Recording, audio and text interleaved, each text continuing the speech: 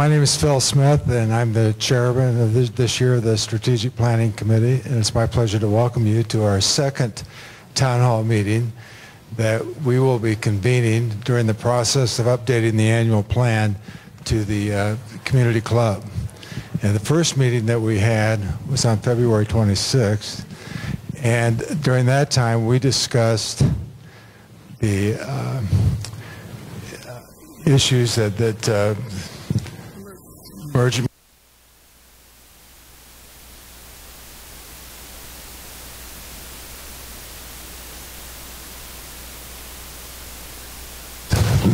Such as ours. And we compared ourselves with 75 other communities throughout the Southeast primarily.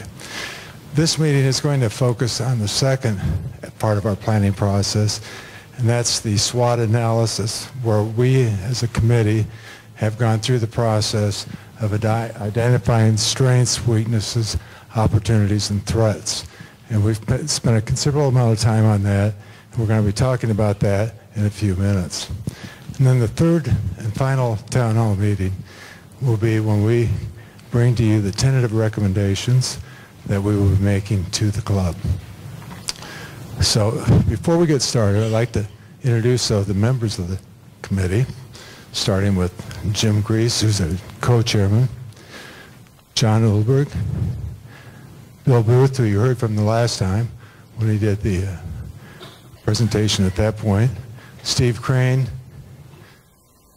and David Bell.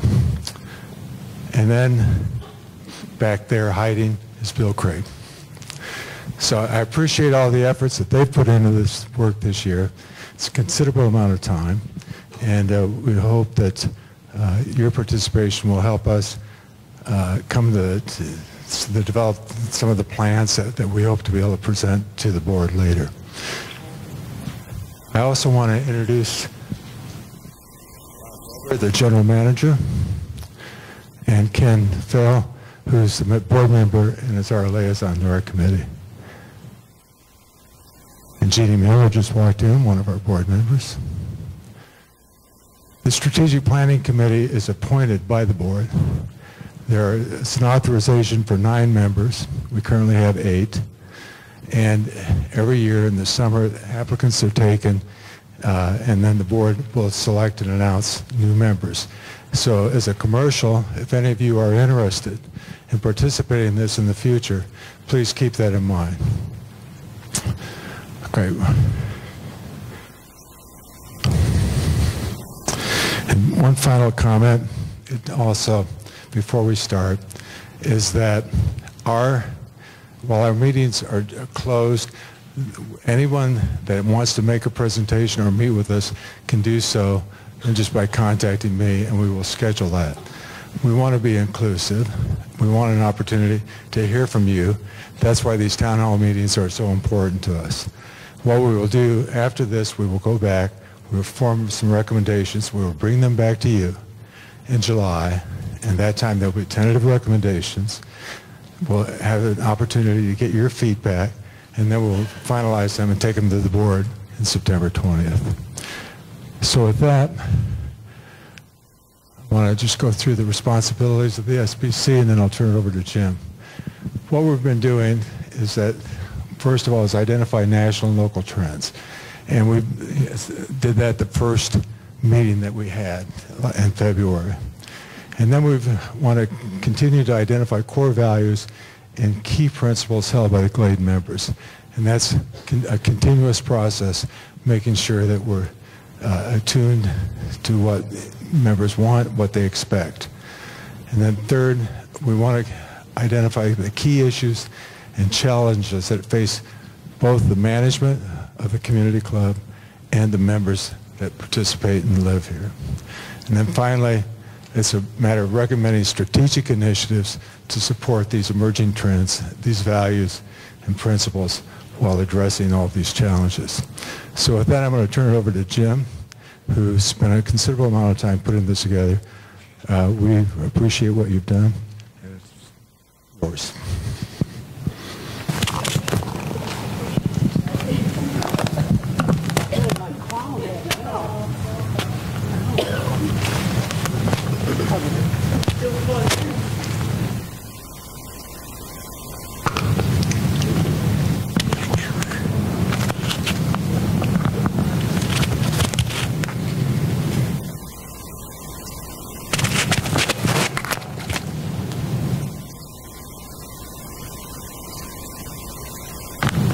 Okay, can you hear me now?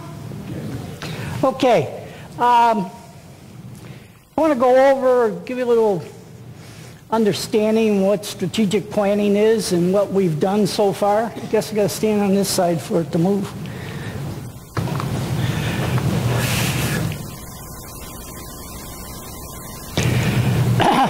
First, we always look at our core values, and they're up here.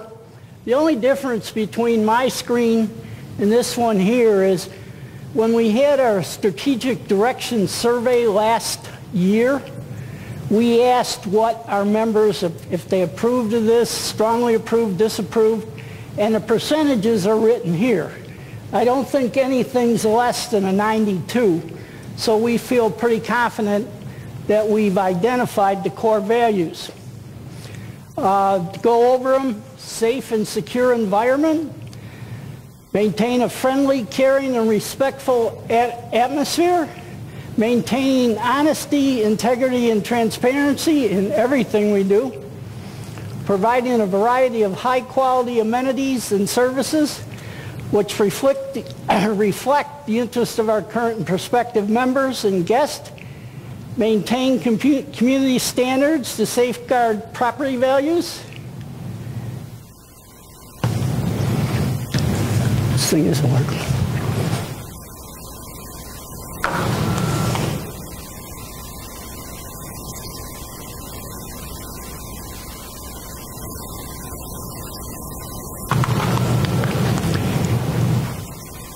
Manage our natural environment by promoting and preserving trails, natural areas, common areas, maintaining a physically, socially, and intellectually vibrant lifestyle, maintain sound financial management for stability and future investment, maintain a strong relationship with local governments and other entities that help our communities, and we'll get into that a little bit later, acting in the best long-term interest of our community as a whole. Now, like Phil said before, we had a town hall meeting in February where we went over emerging trends. In that town hall, we gave our results of research that we did in the communities similar to us across the Southeast. From that, we used that as a basis to determine our strengths, our weaknesses, opportunities, things like that. It gave us a baseline of what other resort retirement communities are doing. This one is called a SWOT analysis, and it's not a bunch of guys in black outfits with guns. SWOT is strengths, weaknesses, opportunities, and threats. The process we used to identify those, we reviewed the findings of the emergency trends analysis. We also listened to the feedback from that last meeting and used those in our discussions. We held a traditional SWOT analysis all-day workshop with our planning committee's membership. This is where we brainstormed on what our strengths were, what our weaknesses were, challenges, threats. Oops. Excuse me, this thing's going the wrong way.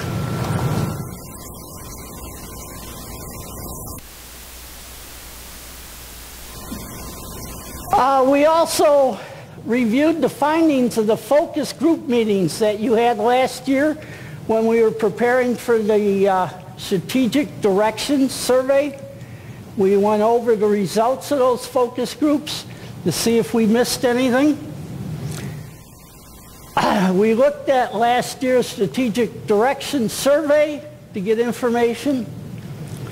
But the biggest thing was perform numerous, and numerous seems to be in the thousands, reviews of what category to put what items.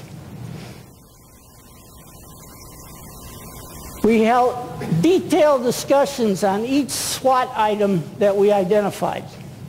And we went through this. We started with quite a bit. I don't know the number, but we kept narrowing it down the more we discussed things like this. And then we constantly reviewed the slides generated for this meeting.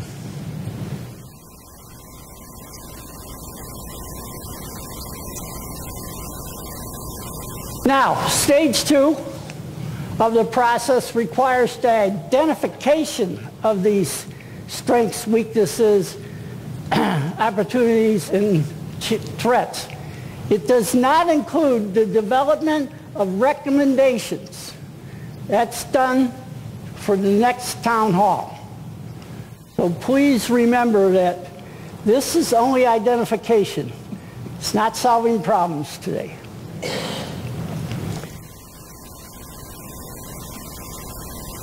Now, let's talk about the definitions. And this,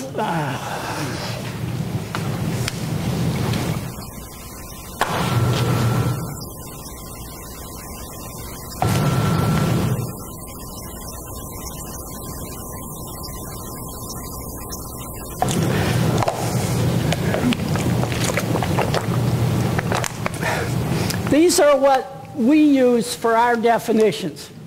Now, they may be a little bit different than textbook and things like this, but I used to teach strategic planning in the master's programs in a couple schools, and you tailor what they are based on the audience and how they'll perceive them. Strengths. This is what we offer or do that's equal to or better than the competition. We looked at the resorts that in retirement communities that we looked at emerging trends, compared ourselves to them. Weakness, something that we offer or does that is less than the other communities that we looked at. Opportunities are external trends or areas that Fairfield Glade could capitalize on to increase its strengths. Now, if you look at weaknesses and opportunities, your definition changes. We fought over quite a bit whether it was a weakness or an opportunity. I always had a boss that said, we don't have any weaknesses, we just got opportunities. He didn't want to know that he had weaknesses, so it's just all opportunities to improve. Threats come from external factors that could threaten Fairfield Glade's success. All we can do here is to develop plans to react if something happens to threaten Fairfield Glade.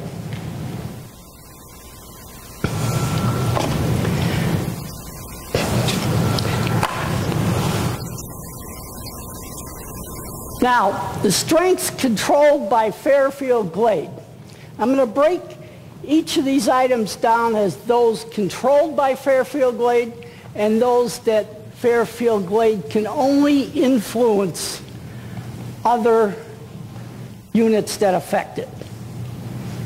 Okay, we're going to look at amenities. We decide what amenities we have and how we improve them. Commercial partnerships, that's part of being successful. We must work with partners. This is one of our strengths. We seem to work very well. We'll get to that later. The community itself, that's the makeup of Fairfield Glade. Financial, management, marketing, and public services. Now, let's look at amenities. The number and variety of quality amenities. When we compare to the other communities, we did not have anyone that offered as much of the high quality amenities that it was described at. We have 5 golf courses, 2 of the top 5 in Tennessee. We have major lakes, marinas. We have indoor and outdoor racket sports. We have indoor and outdoor swimming pools, high quality natural and paved hiking trails. We have our own library, we have our own art center, and we have a quantity of dining options. Now, that doesn't mean just the two we have. I'm talking about in the community. There's commercial restaurants also. Strengths, commercial partnerships. We have to work with organizations outside of us to get things done. We have active participation with the developer. We have to know what Tom Anderson's going to do. We have to convince them to do what we want. A positive Wyndham relationship. Now, Wyndham just manages the timeshares. So when I'm talking about Wyndham, I'm talking about working with the timeshares. Financial resources and partnerships, and that's all three of us together. We have convenient access to basic medical services. Basic meaning right across the parking lot over there. Other lodging, I don't know if people's aware of it. We have condo and timeshare units for golf package visitors and guests. And the thing that stunned me was 45% of our golfers are visitors, guests. So that's a lot of money coming from the outside. Then elderly support. Good Samaritan's facilities plus Fairfield Glade Resident Services. Fairfield Glade Resident Services is not part of Fairfield Glade's management or membership. It's an organization that stands on its own, a volunteer organization. Community, and this is from the surveys we look on people coming and buying here in Fairfield Glade. This is the #1 thing they come. They like the community, the people that are here. There is a sense of community. There's a variety of number of clubs and interest groups. We control our own residential zoning. And we have an extra parent at the end. Diversity in home prices. You can go from $125,000 up to $900,000 and find a house in between. Ongoing growth. We have quite a few unavailable or undeveloped lots, so we can keep growing. We have a variety of lot types. Those that like to be on a wooden lot, ones want to be on the golf course, others want to be around lakes. So we have a big variety there. Green space and outdoor gathering places.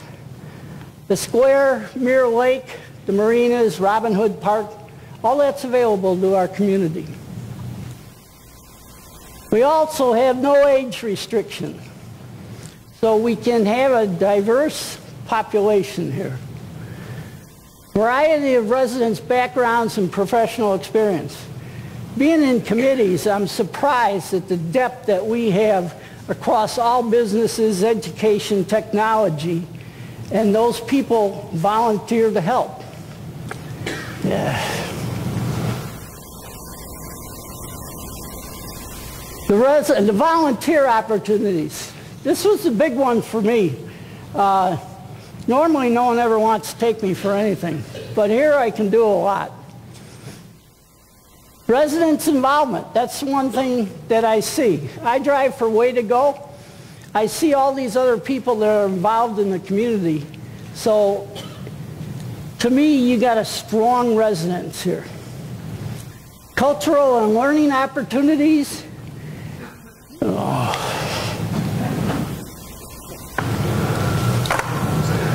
I know y'all read ahead anyways, but churches in the communities. We got a lot more churches than most of the other communities do. Part of this because we donated land to them. Part of it because our community is very religious. Now on the financial side, rising property values.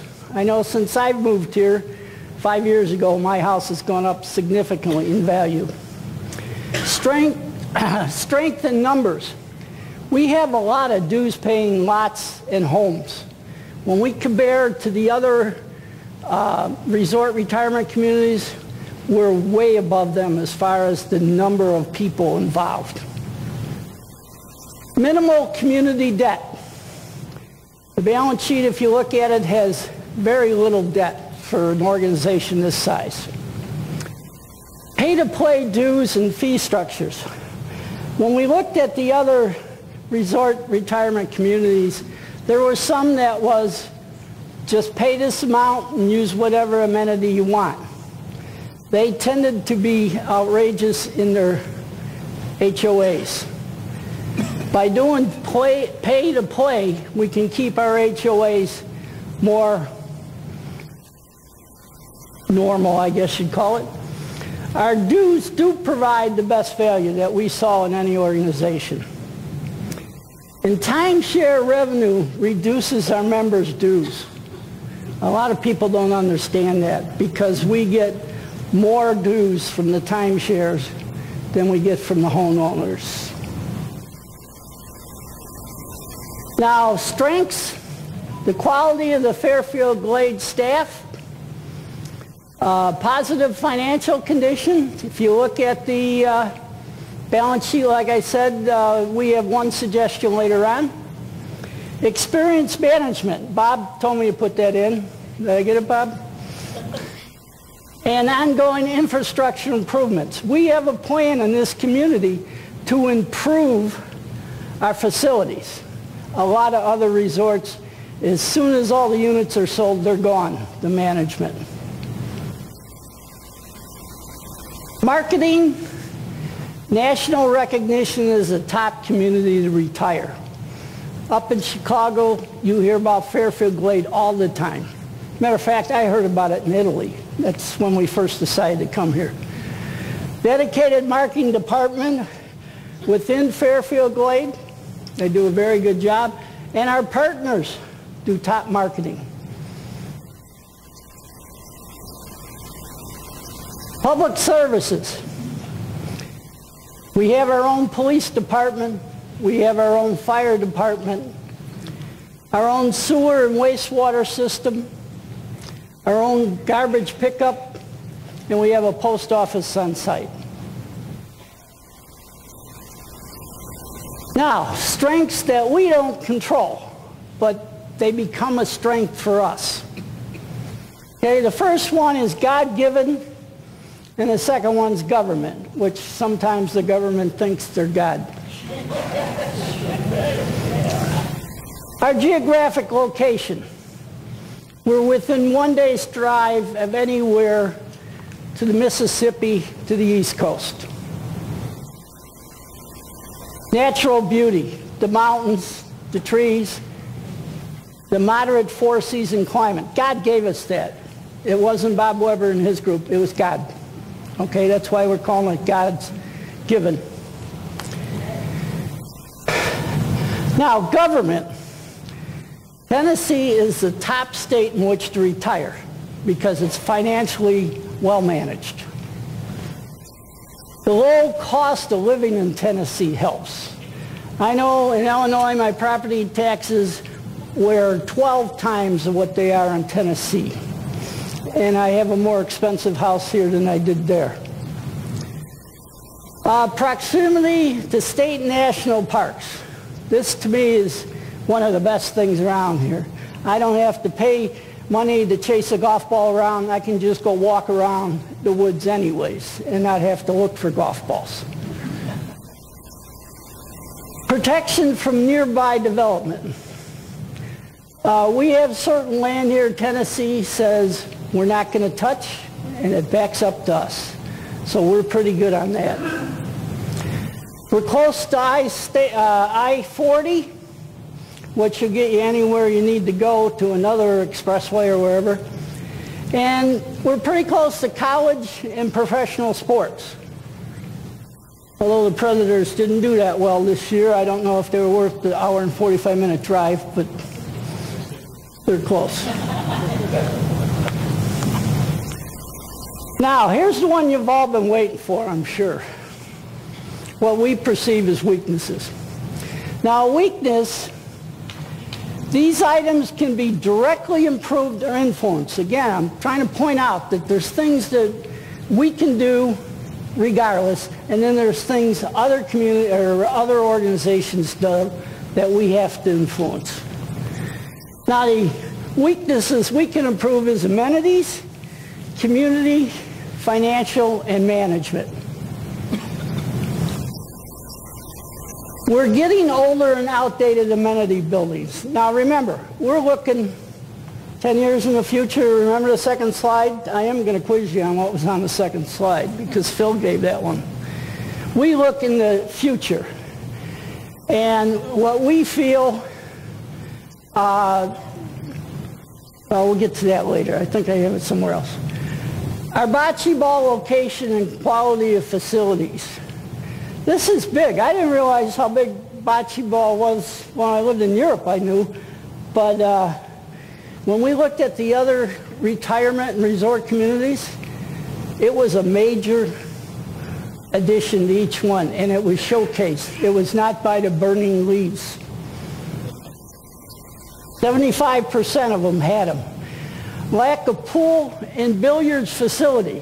Again, this was found as amenities in the other organizations, the other communities that we looked at. 63%. Community.